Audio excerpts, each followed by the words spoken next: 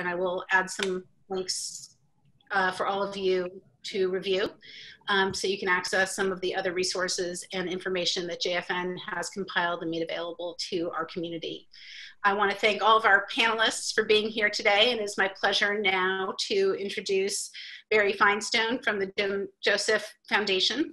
And Barry has been a leader in our community for the last decade and has made tremendous impact in many organizations throughout the Bay Area, including the JCC and Family Foundations, and is now heading up Jim Joseph, where he has been for the last several years, and made a transformative difference in philanthropy through your leadership, Barry. So thank you. And I appreciate all of you being here today, and feel free to contact me with any questions or ideas about other conversations that we can have. I want to invite all of you, should questions come up, to put them in the chat box. I will forward them to Barry, who will facilitate our conversation today. And you can send them to me as a private message. So thank you all. And Barry, I'm going to turn it over to you now. Thanks, Deborah and Tamar, for putting this together. And it's great to see many faces and names that I recognize and some that I don't, and looking forward to getting to know everybody. Just a quick bit about format. I'm just going to give words by way of introduction for maybe 3-4 minutes. And then we'll introduce all the panelists very, very briefly. You've seen their bios, just name and title. And then each of them will have 5 or 6 or 7 minutes to give their perspective, and then we'll circle back to questions that you guys have. And if you don't have any, we'll have some that are ready to go. And then we'll wrap up around about 4 o'clock.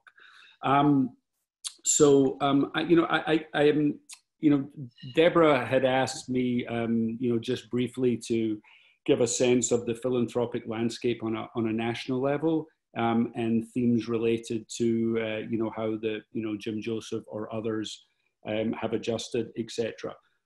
So I think the first thing I want to say is to kind of just roll out the time-honored line of, if you know one foundation, you know one foundation. And by that, the reason I want to highlight that line is, I'm going to state the obvious. There is no one way to do this. There's no right way to do this. There's no wrong way to do this. It is very much a moment where everybody, has to be regarded as doing their very best, and in that sense, I want to invoke the kind of Jewish value of Dan lekaf zechut, which is about judging people favorably, about giving people the benefit of the doubt. It's the opposite of lashon hara, and in fact, the Torah teaches us that all cases of lashon hara, think the spies, etc., are all based on the fact that people weren't judged favorably. Right? And if you start from the position of judging people favorably, you are inevitably, going to have less lashon hara, because you're giving people that benefit of the doubt. And the reason I raise it in the context of this is there are philanthropists that are doubling down and doing some work. There are philanthropists that are perhaps maybe sitting on the sidelines to see how things play out. There are philanthropists that are struggling and working with the weight of their responsibilities to their Jewish communities and their responsibilities to the secular communities. There are professionals who might want to do one thing and their principals might want to do another.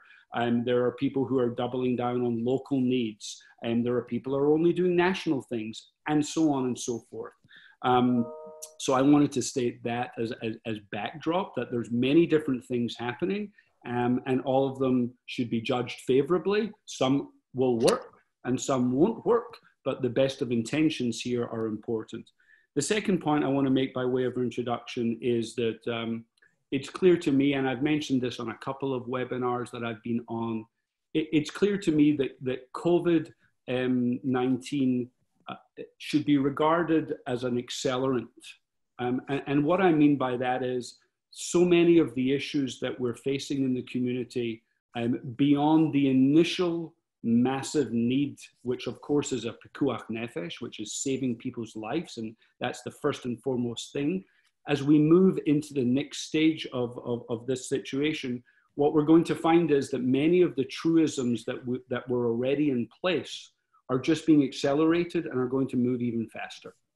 You know, the best example I can give there, in the secular world, we've all known for several years that retail and retail businesses are, you know, are on the demise, and COVID is just going to make that go faster, right? So instead of it being a 10, 15-year play, maybe it's a 5 to 6 year play. I think the same exists in our, you know, I think the same exists in our world. Trends that we have seen, that we have noticed, that we knew we needed to get our arms around, we kind of pushed them off a little bit, and COVID-19 has said, no, you're going to have to get through these very quickly. And on a national level, that is something that we are hearing at the foundation across our grantees, regardless of what space that they may be in, whether they be in the more formal education space, whether they be in the more informal education space, whether they be for organizations that are dealing with young people as the recipient, or whether they be about training educators. The consistency of, we were a little behind the curve and now we're even more behind the curve because of what's happening, is certainly a theme. And then the last theme I just wanted to raise up here a little bit is that the particular notion that anybody who says that they know how this is going to play out should only be, you know, and here I am talking about Lashon Hara, should only be called a bald-faced liar, right? Nobody knows. Nobody knows what's happening. Nobody knows if there's a second wave. Nobody knows if there's a third wave. Nobody knows if there's a vaccine today, tomorrow, a year, or 5 years. And therefore, our ability to be nimble and to act act quickly, I think, has become much more important. And the challenge that we all face in the funding world, which is a challenge, and we should name the challenge. It might not be as acute as a challenge as some of our grantees face, but it is undoubtedly a challenge, is how much do we press down now versus how much do we hold back, right? And I don't have any answers for these, but there is certainly some sense that people are beginning to look at 30, 45, 60-day timeframes as something that they can get their arms around. And that doesn't mean that if you choose a 60-day timeframe that you should wait till day 59 to start the next 60 days. But we're beginning to see people saying, okay, I'm halfway through this 60 days. I'm going to start the next cycle of the next 60 days. So I can see till July 15th, but in June 15th, maybe I can see to August 15th. And I think that some of the work, the best work that we're seeing done by both grantees and other foundation partners is around this kind of staggered concurrent strategy and scenario planning. Because to do real scenario planning that looks out a year, 2, 3 years from now is a very interesting exercise of which lessons can be gleaned, but is fundamentally I believe not particularly informative at this particular time. So I'm going to do something which I rarely do, which is I'm going to stop talking. And I'm going to pass it on to my colleague and friend Joy Sisisky, who is the Chief Philanthropy Officer at the Jewish Community Federation and Endowment Fund here in the Bay Area. And Joy, looking forward to hearing from you. Thank you, Barry. And thank you for having me today. I saw so many familiar faces. A few of you I'm going to reference in my comments today. And I really appreciate how Barry set the stage. It actually makes me think about giving my comments backwards. I'll start by saying one of the reasons I'm on this call is to tell you a little bit about the work that the Federation has done in response to COVID-19, but also to tell you a little bit more about some of the trends we're seeing. So I serve as the Chief Philanthropy Officer, so I work in development, I do fundraising for the Federation, but I also oversee the work of our Endowment Fund, which is very particularly focused on helping donor advisors think about their giving. We have about 1,000, just over 1,000 donors who have donor advised funds with us, plus dozens of supporting organizations. Last year alone, this group combined gave away about $175 million to 2,000 different organizations. So we have built over, I see my colleague Sue Reinhold is on this call. She's the managing director of Federation Philanthropy Partners, which is the advisory, the philanthropy advisory arm of the Federation that we spent the last 3 years building out. We have advisors who sit on our team who work with donors to help them think about their giving. And just prior to this call, I had them aggregate some of their thinking about their experiences, which are, you know, informal, but tell a much broader picture about a donor behavior. So I'm going to include a little bit of that here too. So just to start, you know, at the beginning, I was in Israel in the middle of February when the mayor of San Francisco declared a state of emergency, and immediately the Federation began moving to put all of our operations remotely so that our staff could continue to work. We are considered an essential business in the area because we provide the kinds of grant-making funds that institutions need to be able to work in these trying times. So we set up an emergency task force. It's chaired by John Goldman, and an emergency fund, which to date has raised about $2.7 million. And we conducted a needs assessment led by my colleague Roxanne Cohen, who's also on the call. And we saw staggering needs in the tens of millions of dollars just through June 30th, really. And we narrowed them down to sort of two categories that we've looked at: basic humanitarian and sort of social welfare needs, urgent humanitarian needs, and then needs of the Jewish ecosystem, the broader system of organizations in our community. And grants have been going out the door immediately, first to people, really focused on social services to places like Jewish Family and Children's Services, and to all of our food banks, realizing that people are experiencing food insecurity, including in the Jewish community. And simultaneously, we've been looking at these bridge grants, essentially, and reopening funds to help organizations think about revenue loss, help them resume operations. And these are going primarily to camps and JCCs and synagogues, and you'll have a chance to hear from Zack about some of the challenges that JCCs are specifically focused on. At the same time, our endowment fund went to work right away. Laura Lauder's on this call. She's the chair of our endowment fund.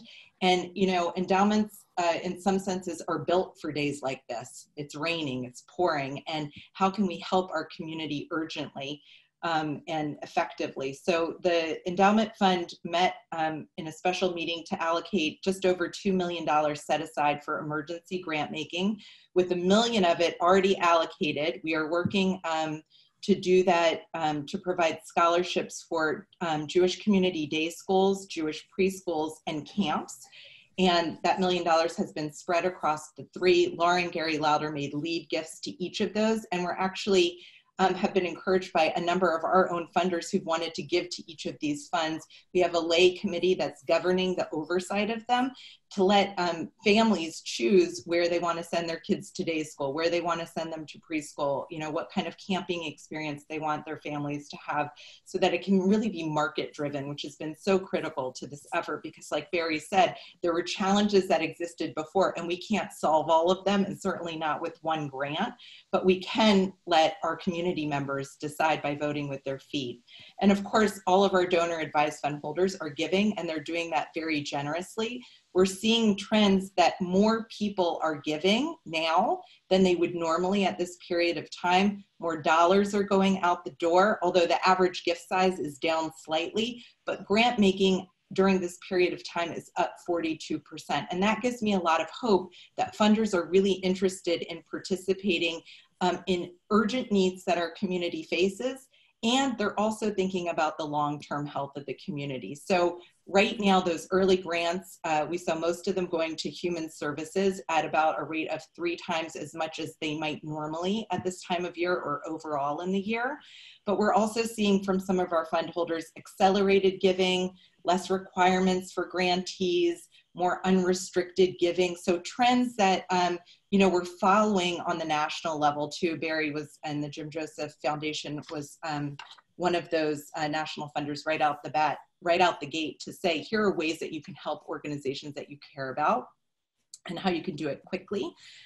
We're also seeing that there are larger disbursements going to family members. So multiple generations are being allowed to participate in ways that they may not have always been able to in the past.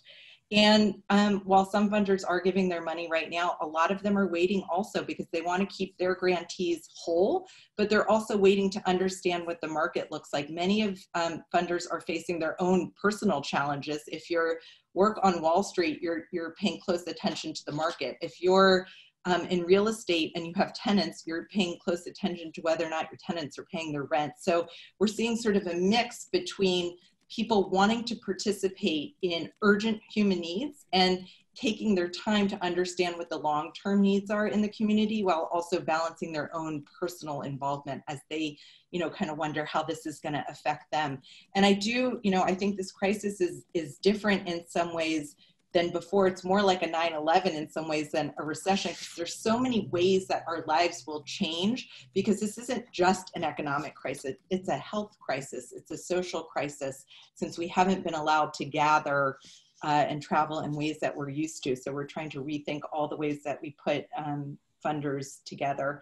I'm going to end with just some comments about a program that we did here with the Hebrew Free Loan, and then I'm going to turn it over to my colleague Cindy Rogoway from Hebrew Free Loan, because I think this is just the best example of a partnership during these times that has really come alive. There is a staggering, overwhelming need for urgent human needs, as I said, and Hebrew Free Loan has been very well positioned to address it through loans that they're making to individuals in the community. And over the course of the last year or so, the Federation and Endowment Fund has been working with Hebrew Free Loan to pilot a number of impact investing opportunities and recoverable loan programs. So at the start of this emergency, we were already working with Hebrew Free Loan. We had a conversation with Cindy to think about how we could get involved really quickly to activate donor advised fund holders in particular. Our endowment committee made a super draw from the endowment of $1 million. It was matched very generously by Laura and Gary Lauder with a $500,000 gift. And we took that 1.5 million and said, let's do a one-to-one match with our donor advised fund holders to think about how we can best support Hebrew Free Loan through a recoverable loan program. And let's see if we can, I don't know, maybe hit a target of $5 million.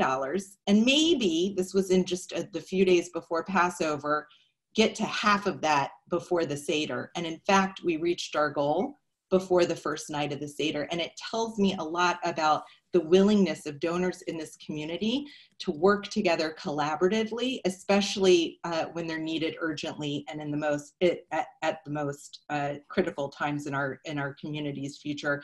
And they're willing to come together to do that. So far, we have raised $5.9 million for Hebrew Free Loan, and that's a combination of these recoverable loans that I mentioned, and also charitable grants to help Hebrew Free Loan be able to sustain the work and to do it at full capacity.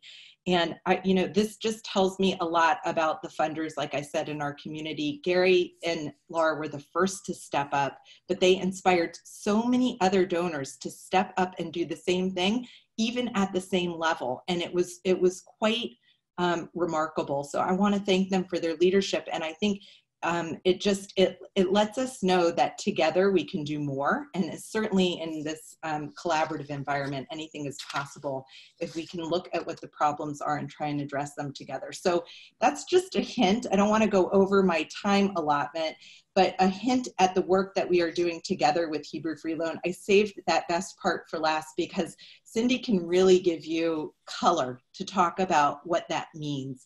And I'm going to go ahead and turn it over to her and just thank her for the wonderful partnership that she's provided during these times. Oh, thank you so much, Joy. I'm Cindy Rogoway. I'm the executive director at Hebrew Free Loan, and I'm pleased to be here today. And I really it's a mutual fan club. I'm so appreciative of Joy's leadership and all the staff and lay leadership at the Federation. It has been a really remarkable partnership that has enabled us to provide so much more support to the community than we ever could have on our own, especially given the particular circumstances we found ourselves in a few months ago. It was a vortex of lots of issues coming together right about the time that COVID started. So I will start by just explaining that we all of a sudden found that we had to cancel, like many nonprofits had to cancel a big fundraising event that we had scheduled. We had 300 people planning to attend an event on March 23rd, and suddenly we had to cancel it. So we knew our fundraising was going to be challenged for the year. We also, at that point, learned that our investments, of course, like everyone experienced, our investments, at least on paper, were down. And at the same time, we started seeing a huge uptick in applications. We announced early on that we were here for people in need.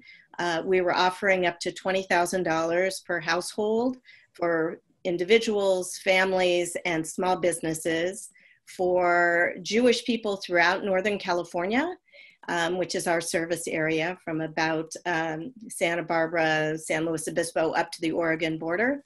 And we're also started offering loans as well to both Jewish and non-Jewish employees of synagogues and Jewish organizations in that same service area.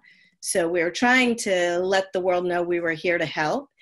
And all of a sudden we found that the money may not be there in the same way. Especially the real warning sign for me was when our 1,100 existing loan recipients who had about $12 million worth of loans out in the community started contacting us saying that they may not be in the same position they'd been in of making their regular monthly payments. The month of February, we had seen $360,000 come in from our loan recipients. And suddenly we started hearing requests of putting people on pause for 6 months until they figured this out.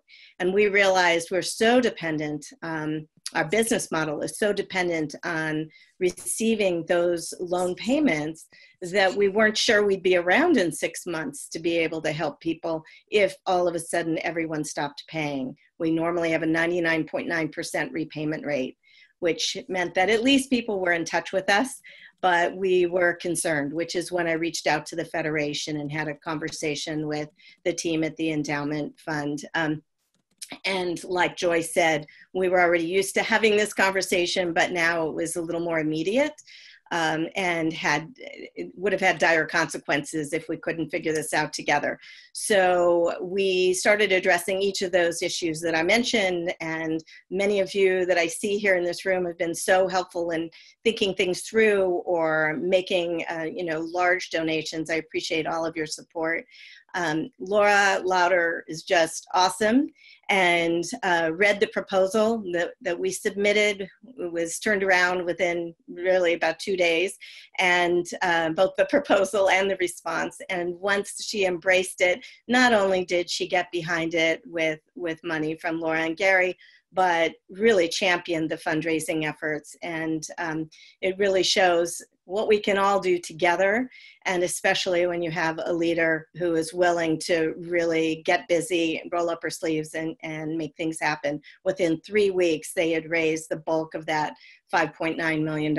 And we knew that we could not only get to work changing, pivoting, so that we as an agency could respond, but also know with peace of mind that we could afford to make really smart decisions with the applicants that were turning to us and not be constrained by the concern over whether we'd have enough cash. So I won't have enough time to go into all the details, but I want to say that in the last 2 months, today really marks 2 months since we started handing out the loans for COVID-related situations.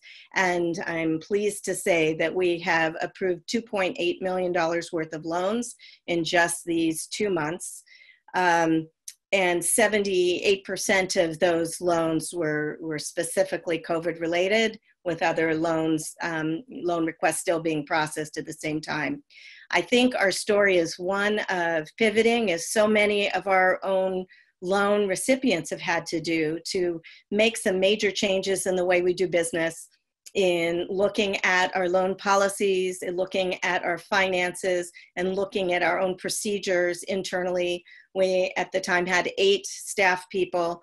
Only 4 of us were people who could do loan interviews and handling that aspect of the business. So we redeployed staff, we trained staff on how to do these loan interviews, and we brought in volunteers, former staff people who were willing to volunteer for us to roll up their sleeves and get busy helping us to proceed as quickly as possible.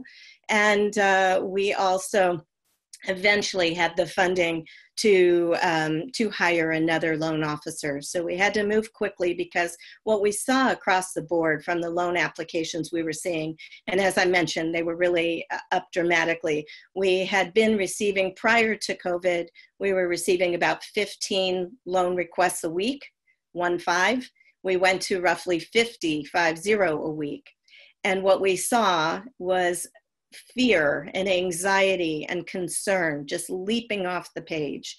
It was heartbreaking to read these applications, so many of them from people who had never had to ask for help before, who were uncomfortable with turning to the community, but knew they had no other choice if they were to keep a roof over their family's head and have groceries on the table, medicine, everything that they were dealing with at once. And many, many small businesses who couldn't get support from the SBA quickly enough to make the difference for their own employees. What I heard from a lot of small business owners, and still hear, is not concern over themselves and their own families, but how they were going to keep their employees afloat and fed. So it was a matter of trying to make every change we could make, look for any bottleneck in our system to make sure we were processing loans as quickly as possible. We have been turning loans around in some cases in a day. We're having loan review sessions each week. So if somebody turns to us on a Monday or Tuesday, chances are we can move quickly enough to get them the support they need, let them know that money's on its way by Wednesday. If they need to take a little longer, we'll take a little longer, but our goal was not to be the bottleneck. So we have seen just an amazing outpouring of requests from many different sectors in the community. A lot of this, you know, from reading the news, people who are involved in the food business, caterers and restaurants in particular have been hard hit. Not everyone could pivot and offer takeout and delivery as quickly. Some of them didn't have the supplies to even make the food because they couldn't get the supplies from their own regular sources. We also have talked with a lot of people who do work directly with people where they need to touch people, like acupuncturists and chiropractors, massage therapists. We've heard from a lot of consultants, coaches, teachers, artists, musicians who, let's face it, were not making as much money. It was difficult for them to make ends meet before COVID, and now it was just impossible because their clients weren't in a position to pay them or their gigs were canceled. A lot of people in the gig economy were affected. Very few of the applicants have enough savings to really get them through more than a single month. Many of them had debt to begin with, and now the debt was pretty crippling, or they accumulated debt in the first month or so of COVID. That was their only means of staying afloat, and now they needed help so that they're not facing high interest debt for the long haul. So these are just some of the people we've heard from. In terms of demographics, I just also want to say that we're seeing a lot of elderly people who, you all know what it costs to live in the Bay Area. A lot of elderly people do not have the retirement, the Social Security or retirement funds that will see them through this period. Many of them were working supplemental jobs. We've had people in their late 70s who were working, doing demonstrations at Costco and Bed Bath & Beyond, or people who were driving for rideshare companies, or renting out a room in their home for Airbnb. And all of those options were suddenly eliminated for them. So they found themselves at the short end of that stick and needed our support. We've adjusted our policies. We are being more flexible about guarantors. who back the loans. We are being careful to make sure that we are truly evaluating a person's situation in terms of both their need and their ability to repay the loan in a different lens than we usually look at it. We are confident that these people have every intention of repaying the loans. What Joy was explaining about this recoverable grant, the $5.9 million is a loan to us and will need to be repaid in 5 years. Fortunately, they offered it to us at 0% interest, and which has given us great latitude and freedom, peace of mind. We also, one of the nicest features of it is that the donor advised fund holders who contributed to this pool of money so generously made that decision with the understanding that we will only be obligated to repay whatever we're able to recover from our loan recipients. We will do everything in our power. It's our goal to return all, if not all, then most of that $5.9 million. But we know that the people who are borrowing from us have every intention of paying. And from past experience with what happened after the recession, we really didn't have any higher write-offs over time. It just took people a little bit longer in order to repay the loans they took from us at the time. So we are confident that we're well positioned to continue helping people. As we often discuss, this is not a sprint, this is a marathon, and we'll be here for people for the long run. So I want to make sure that I'm respectful of other people presenting, so I will turn it back over to you, Barry. Thank you, Cindy. I'm going to call upon Amy Rabbino, the Executive Director of the John Pritzker Family Fund.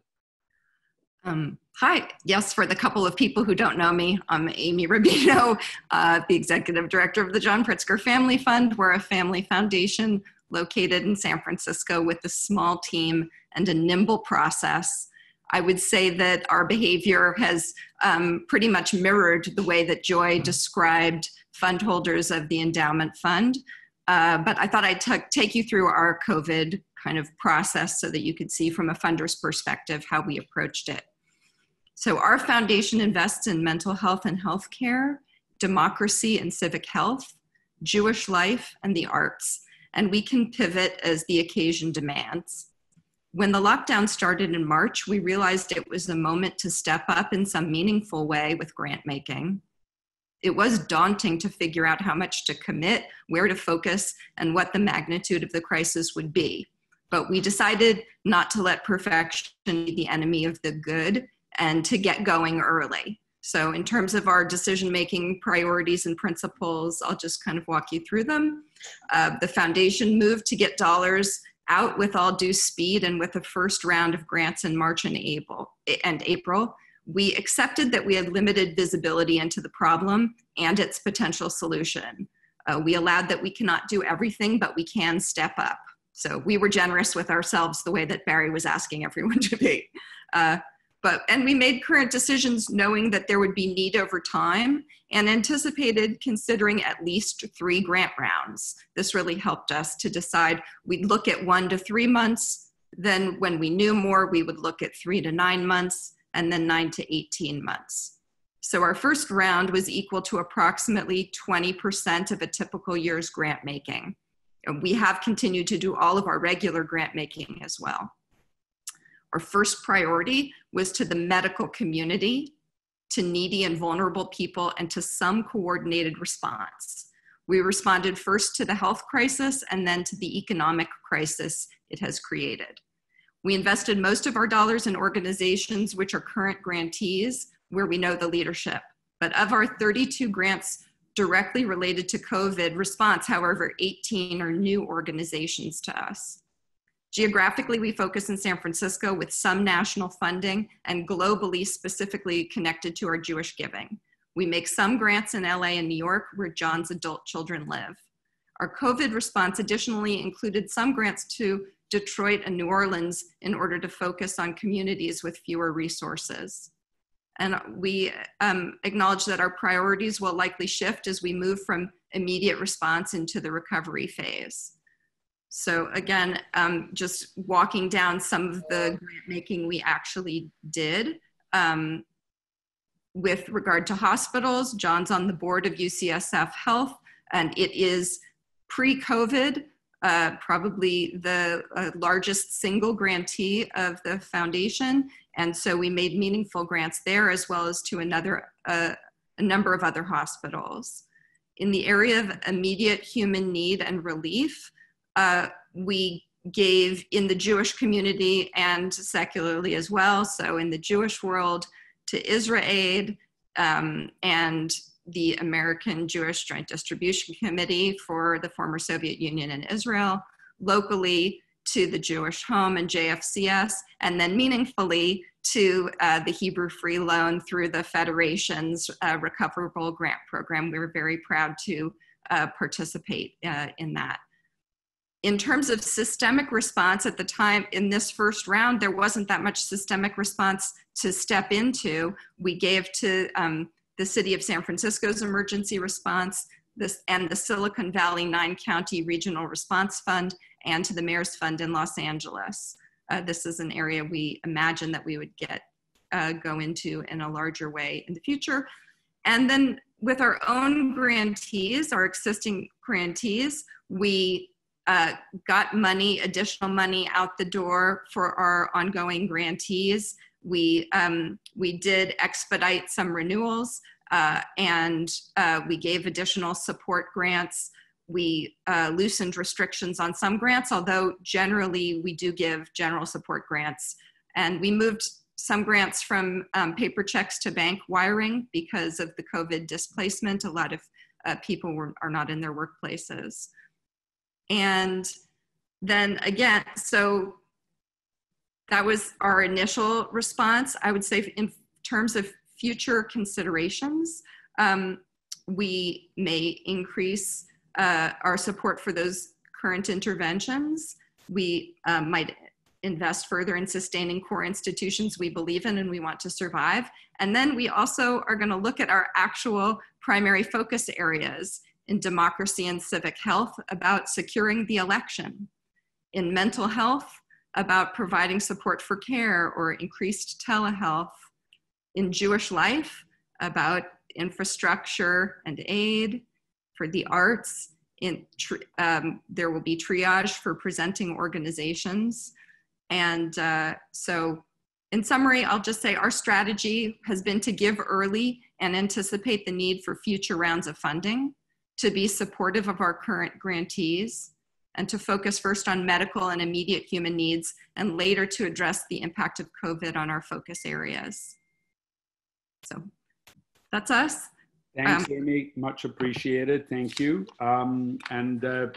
Before we get to questions, I'll have Zack bring us home. Zack Bodner is the CEO of the Oshman Family JCC in Palo Alto. Zack. Thanks, Barry. And thanks, it's great to see so many friends and just faces that I love on this call, whether you're moving or sitting still. And thanks to the Jewish Funders Network for putting this together. I'm gonna go quickly because I wanna leave plenty of time for your questions. But look, we are one of nearly 200 JCCs in the entire continent. And you should know that JCCs serve about 1.5 million people every single week. We serve 25,000 people a week. We have over 500 employees, and we have 10 unique businesses. You know the business model of a JCC. You know the fitness center and the preschool and the camp. We have after school care. We have arts and culture. We happen to have a great Israeli cultural department. There's a Jewish life department, community. You know what happens with a JCC. And in most times, we're an enviable business model for nonprofits, right? Because we're 90% earned revenue. $2.5 million a month we bring in from tuition and memberships and classes and program fees. And so ordinarily, folks are really excited to look at our business model and say, well, only about 10% of your dollars need to come from fundraised dollars. But in times like this, we have been crushed. We've been closed for over 2 months. We're not bringing in any revenue from any of those business sources except for fundraising. And I just want to say thank you on that front, because so many of you on this call have been truly generous with us and have enabled us to survive, from the Federation and Hebrew Free Loan with our employees, so many of your own foundations and your own dollars. We still had to, despite all of your generosity, because we're not bringing in $2.5 million a month, we still had to furlough 400 employees. We kept on ultimately a skeleton crew. We had 25 staff that were kind of the essential employees. Every single one of us took a 50% pay cut or more. And then we kept on another 75 or so employees that were working 5 or 10 hours a week just to do the online programming, because we still felt it was vital for us to fulfill our mission and provide for the community this idea of online content. So we've been providing fitness classes. The ICC has been doing Facebook Live. We've been offering classes for the kids, and of course the holiday celebrations like Shavuot coming up. We did decide that we were going to still provide healthcare for every single one of our employees, even the furloughed employees during this time. And we also have a disaster relief fund with about $100,000 that we've just been helping our staff that have been saying to us, look, I'm going to have to live in my car with my kid if you can't help us out. So we did receive a PPP loan, and we were able to bring back about 80% of our staff, but that'll only last till the end of June, and then we're back at where we were. So I'll just wrap up with this. We're right now operating on 3 parallel tracks.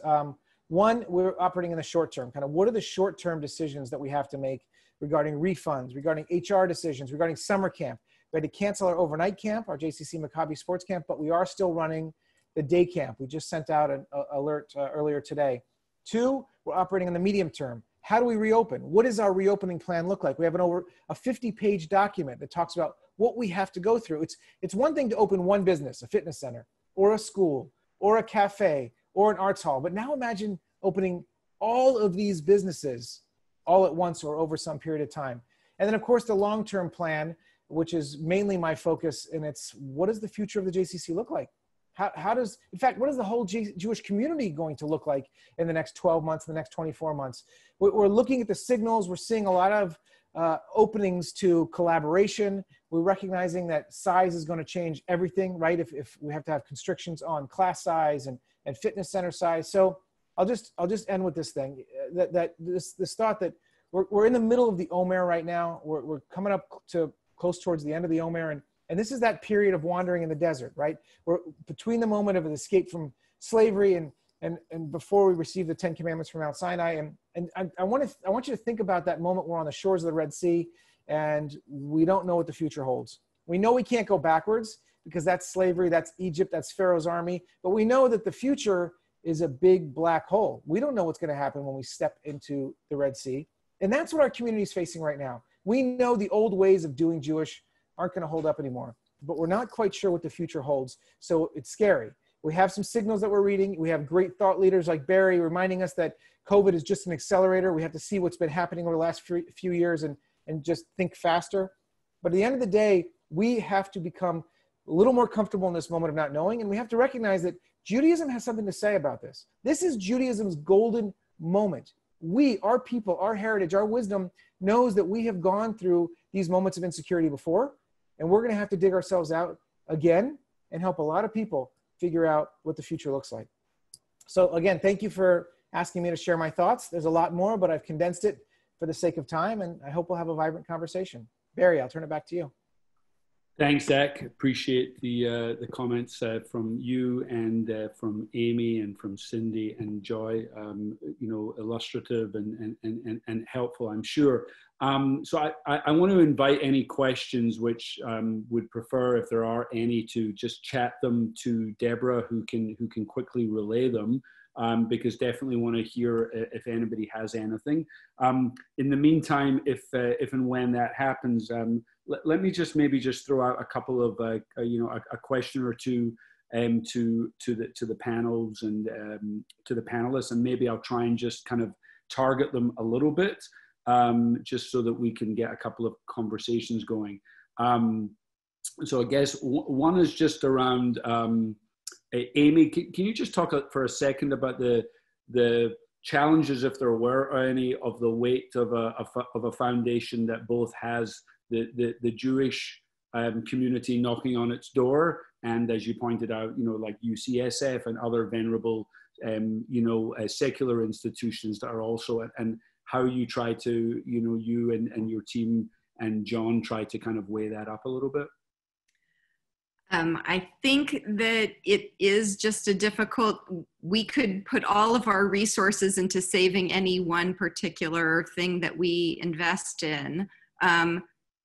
Both John and I and the team and the foundation are motivated to give to the Jewish community and to give to the focus areas that we have. I would say that the first round, the medical response and the human needs response, about half of the human needs response went to the Jewish world through JDC, through Hebrew Free Loan, and through the other organizations. We did make grants to the synagogue and JCC and the kind of entity ecosystem of our Jewish grantees that we would normally support, and gave some increased funds as well. But it is a tension but I would say that some of the organizational, institutional issues that Zack is raising, and that I think that you yourself are focused on, are a second round for us. I would say that that trying to think about how to sustain the infrastructure of the Jewish community came after how to get food and rent to individuals. Thanks, Amy. If I can maybe just turn the next question to Cindy and Zack and Joy, and anybody can feel free to just jump in. Somebody's asked a question which is certainly kind of, I think, paramount for many of us who are working with different teams, which is, the balance between the needs that you have for your end users, in Cindy, in your case, loan recipients, Zack, in your case, members of the JCC, versus the needs that you have as the heads of your organizations for your own organization and your own staff. And I think you both alluded to it, a little bit. And I think you did as well, Joy, and just how you're managing that balance and that challenge. Sure, I'll jump in, Barry. Thanks for the question. Look, this is what we do every single day, right? Balancing the needs of our community and how we fill those needs with how we provide for those needs based on the staff and the resources that the J can provide. So for example, we know that because the economy has been hit so hard, there's going to be a lot more need in our community next year. So how do we provide a preschool experience? How do we provide a camp experience? How do we provide an after-school experience, knowing that there's going to be so much more scholarship need? And yet we know that many of the philanthropists, many of you, many of the funders, you've also been hit that hard or harder this year, right? So how do we provide a safe school environment, Barry, where, look, the county has said you can't have more than 10 kids in a classroom. And yet we still have ratios, so we have to have at least 2 teachers. And if you want to give a teacher a break, you have to have a 3rd teacher in the classroom as a floater. But you can't have a floater going to multiple classrooms, otherwise they're going to bring the potential contagion with them, right? So now you have a self-contained unit of 3 teachers with 10 kids. The financial model just doesn't work the way it used to. So how do we run a viable preschool when that's what the community really needs? So you got the needs of the community. Everyone's saying, take my kids, please, so I can get my work done. But the reality is, how do you run a viable preschool unless you're going to have tremendous fundraising help to fill this gap? So that's an example of how you balance those two. Cindy, any thoughts on that one? I think Zack is right. This is something we do always. We're always looking at how we keep our team going and keep them motivated, keep them feeling fulfilled and rested. And while we balance that with the needs of the community, which in our case, it's a very singular mission of providing people with the opportunity to become and remain self-sufficient by offering them interest-free loans. I have an amazing, dedicated team. I had somebody who was in the hospital actually doing loan interviews from her hospital room. I had staff people who've been working 16 to 18 hours a day, trying to help them feel connected with each other while working remotely. It's such a different thing compared to Zack, where he had to lay a lot of people off or furlough them, and he's dealing with hundreds. I made it a point initially, the first few weeks, of checking in with every member of my 8-person team on a daily basis and making sure they're doing okay. Everybody was facing the same kinds of concerns that everyone on this call was during those early days, especially just the reality of the shelter in place setting in, making sure that they were able to function appropriately while feeling not so put upon that they couldn't function. So we just did what we needed to do. You motivate and you respond and you try to think ahead and get help from others. Joy, I mean, there's two questions that have come in. I mean, you can react to that one too. And there's also two questions that have quickly come in, and I know we're, quickly running out of time, but are related to the kind of the donor aspect of it. One is related to your mention that, you've been encouraged by the amount of people that have stepped in, and, are you seeing more of that going to kind of general operating support? And, do you think that just might be temporary if that is the case? And then the second question, just, other things that you're seeing from other communities. Somebody's asked a question around, is it your sense that other communities are using similar approaches or different ones, and things that you're hearing from your federated colleagues around the country? Yeah, those are great questions. So thank you. I do see that people are making lots of general operating support grants. I hope they will continue to do it, but be thinking about it in the context of their giving as a whole, how they support leadership, how they support capacity of institutions. I think it's a good practice, one of the best practices in grant making, when you really truly care about an organization, to be thinking about it in general. I do spend, there are about 135 other Jewish community federations around North America. The top 19 are the large ones. Our federation is included in that. And I'm on a weekly call with my colleagues who have similar functions. Danny Grossman, who's our CEO, is on similar calls with other execs as well as planning teams. So we take all the best practices around the country to try and understand what's working. We lean on each other a whole lot to try and understand. I was speaking on a call though, a couple weeks ago with another colleague of mine in Palm Beach and someone in Cleveland. And, they were talking about activating their donor advised fund holders, which are primarily only grant makers to their federation's annual campaign, and don't do a whole lot more than that. And actually, they couldn't even contact all of their fund holders because they didn't have all of their email addresses. So for so many years, many of the endowments that include donor advised fund giving has been transactional. And I think what really is special to the work that we're doing through our advisory practice, Federation Philanthropy Partners, is building relationships with donors so that we can go to them and be in conversation with them about opportunities and challenges that the community is facing. And in fact, one of the largest grants to our emergency fund at the Federation came from a donor advised fund holder who wasn't a giver to the Federation. The family had a donor advised fund, but wasn't deeply involved with the work of the Federation. So I think it just shows you about how relationships are built and what that can look like over time. So I think, in some ways we're ahead of the curve, but every community, every federation likes to say the same thing you do about foundations. If you've seen one funder or one foundation, you've seen one foundation or funder, and the same can sometimes be true at federations. I do want to say one thing about the previous question that also picks up on something Zack said, if you don't mind. To our credit, the leadership team led by Danny Grossman really started encouraging people to work from home early before the shelter in place took effect, which allowed us to continue operations without much, intermission in that time period, which included tremendous work on the IT side, and also for managers really making sure that people understood what their job would be when they got home, and that it wouldn't be business as usual. So many of us, myself included, you saw, well, you were doing introductions, maybe you didn't see this, but I have a 7-year-old and a 10-year-old at home with me, a 7-year-old who just turned 7, who's learning how to read.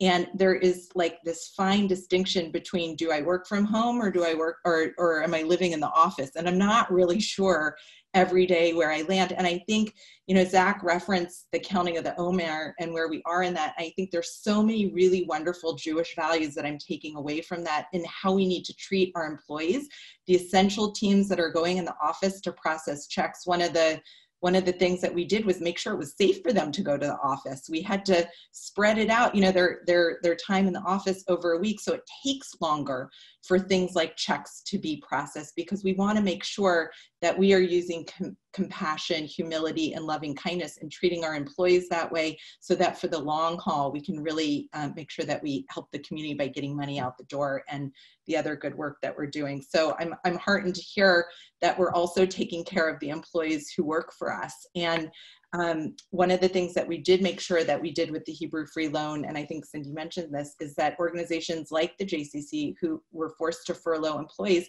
they could all take advantage of these loan opportunities regardless of the fact if they were Jewish, just by virtue of working in the Jewish community. So I think, you know, thinking about compassion, humility, leadership, these are all really great Jewish values that are coming into play through this crisis. And it's a takeaway for me that I hope we'll see endure. I know we're out of time, so I'm just going to close by saying, I know there was another question up there which we're not going to get to, but I just want to answer it, which, you know, was kind of partly going to be my closing, which is, you know, as somebody has asked a question around, you know, funding gap analysis, you know, by geography, you know, about schools and synagogues and JCCs and, you know, whatever. And I know that our colleagues at the Federation are deep into that analysis and deep into that work to understand what some of the short-term needs are and what some of the longer-term needs may be. And, you know, just encourage whoever asked that question and anybody else, you know, to reach out so that they can gain a better understanding on both the analysis and possible ways to be, you know, to be helpful. And then the last thing I just wanted to say was just to, you know, thank, you know, Cindy and Amy and Joy and Zack for the enormity of the work that you're doing. In particular, we're all working hard. Not everybody is created equally in this moment. And I think a particular nod, if Amy and Joy don't mind, to Cindy and Zack, who are really delivering the work on a day-to-day basis. It is different to ours. It is more acute to ours, you know, right now, and they're living, you know, emergencies and dealing with people's lives on a day-to-day basis. And so on behalf of all of us on the call, Cindy and Zack, you certainly have our deepest gratitude for doing the work that you're doing on a daily basis. And with that, I'll pass it to Deborah, I think, for some closing words. Excellent. And thank you so much, Barry, for all of your insights and words. This is a beginning of a really important conversation. We are in this for the long haul together. And I'm excited to be out here on the West Coast at this time to work with my colleague, Sivia Schwartzgetzig, who I think many of you know. And we are both available to you and open to hearing any feedback or ideas that you have about future conversations as we move through this together. And I want to thank all of you. This will be available as a video that you can review and share. I know there were a lot of really powerful ideas here and a lot of learning for all of us. So thank you everybody for being here. And again, I'm available. Thank you.